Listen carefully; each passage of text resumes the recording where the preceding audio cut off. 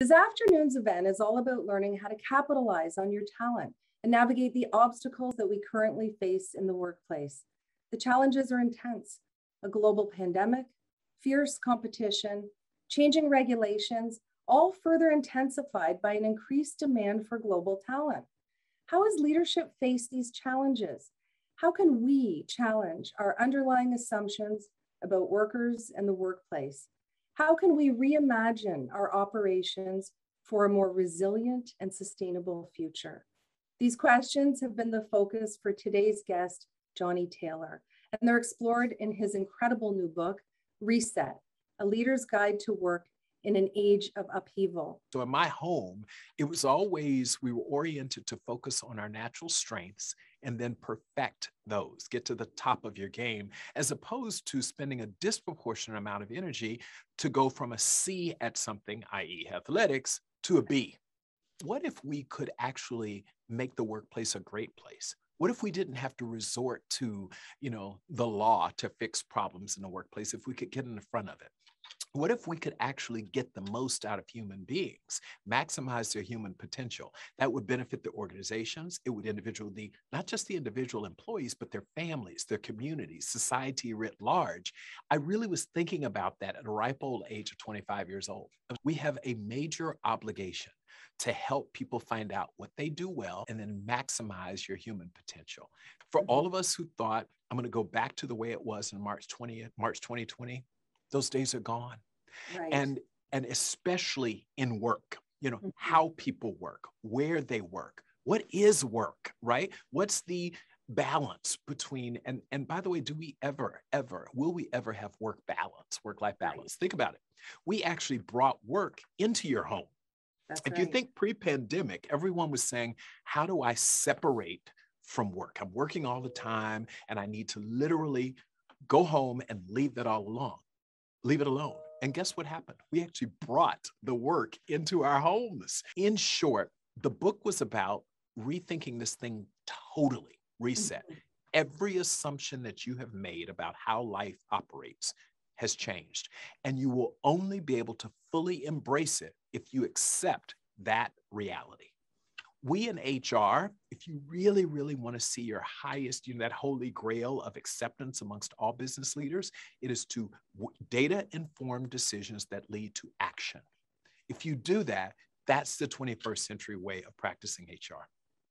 And all of our data tells us that people worked harder over the last 18 months than prior to, and those companies have benefited from it. Efficiency going through the roof, productivity, all of that. But what we've largely underestimated is the toll that it's taken. And so we have not given people the opportunity to slow down. And even when you look at how I've heard employees say, well, I'm not going to take a vacation because I've been working from home, so I've been on vacation. Well, no, you haven't. You've not been on vacation. So what we've learned is that long term, we are literally changing the overall mental well-being of our society by not taking a moment to acknowledge that people are tired. Fatigue has set in. We as HR practitioners have to convince our other business leaders that, you will hit a wall if you just keep pushing people and it's manifesting itself in people leaving. They're just leaving without a job, right? We talk about the great resignation and the turnover tsunami. A lot of people are just freaking exhausted. So what are you seeing that are the best practices that organizations are using, the organizations that you're working with and you've seen to help combat burnout and exhaustion, So one, we talk about it and we destigmatize mental health, people who have mental health challenges. That's number one.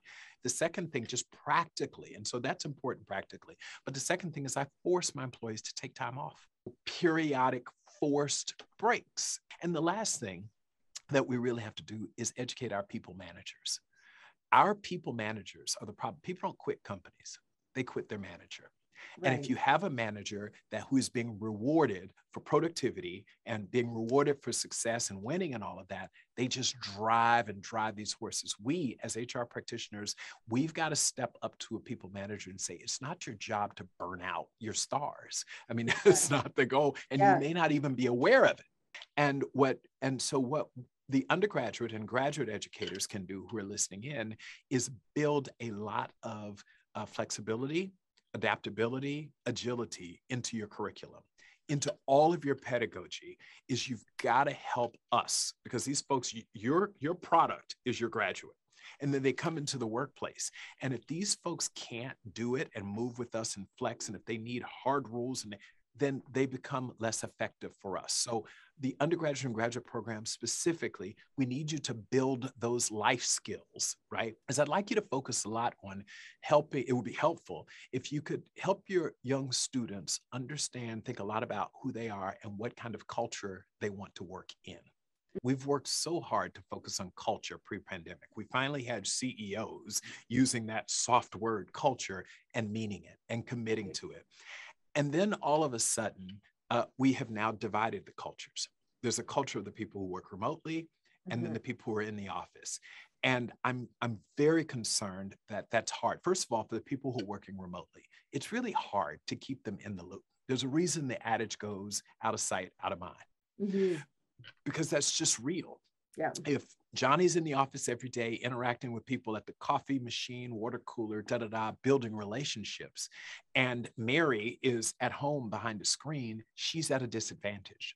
So the number one challenge for us is to ensure that the people who are working remotely, Mary, John, Jill, Jack, whatever, that we find ways intentionally to bring them into the culture. So I do little things like, if you're going to be on a Zoom meeting because you're working remotely, I'm going to see you in the camera.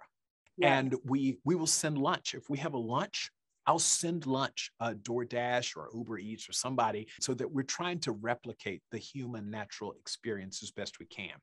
If you are really committed to building one culture, then the one place that you can really deliver on that one culture is to bring everyone into the office periodically. The principles of strategic foresight suggest that leaders must look beyond data, however critical, to connect with plausible futures. How do we do that in HR? I use data to inform my decision-making, not dispositive. So if the data says that, and I go run that way. Data informs our decisions, but doesn't make them for us. But that being said, when you're talking about the future, if you collected pure data, Henry Ford, who created the Ford company, right? The saying goes, if he had asked people at that time, what do you want? When we were horse and buggies, we would have said more horses so that we could be faster. No one, the data would have never told you to build a car. Right. And that's the idea. So collect the data from your employees. And then in some ways, you've got to take what they're saying, analyze it, and really understand. So you don't want more horses. You want to go faster. And so glean from the data what the future will look like. And Henry Ford said, the future is not more horses. It's an automobile that has horsepower. Social scientists like you can say, this is what they're really saying. Again, the example is, I don't want to work remotely. I want more flexibility. Well, that's a nuance of the same point, right? And then make good policy and start to think about what the future of work is based upon that. We have got to go to great lengths to be clear about our culture. You have got to get comfortable with what your culture is and then say it and live by it. There's nothing worse than recruiting, poaching someone from another organization with the promise of being X, and then when they get there, it's Y. And it's especially hard to do remotely. So with a lot of intentionality, make sure if you're the employer, you're in HR, that the prospective employee gets every opportunity to talk to a number of people. It's very efficient. Like instead of moving around from office to office in an interview cycle, you can simply go from different screen to screen to screen and get people to see and talk to their future colleagues. So a lot more energy that you have to advance to get the right person in the seat. How do we change a corporate culture? As a senior management team, if you're sitting out here, practitioners, you put your folks in a room, the executives, and say, let's be clear about who we are. Not who we want to be, but who we actually are. So be crystal clear about that and articulate it. Secondly, after you as the HR practitioner, for example, have gotten your management to be real clear about what your culture is, you've now got to identify behaviors that support that culture, that are the things that if you do this, you will thrive in this culture. If you don't, you won't. And you've got to articulate them with a lot of detail, right? And then finally, you've got to live it. Have you witnessed any shifts in the field of HR since the onset of the pandemic? The one is, for the first time in my now 20, 25 years of HR practice, CEOs actually value HR. Here's the downside, though, HR practitioners. Because the bar has been raised, the expectations have been raised, a lot of us are not equipped and ready to step up.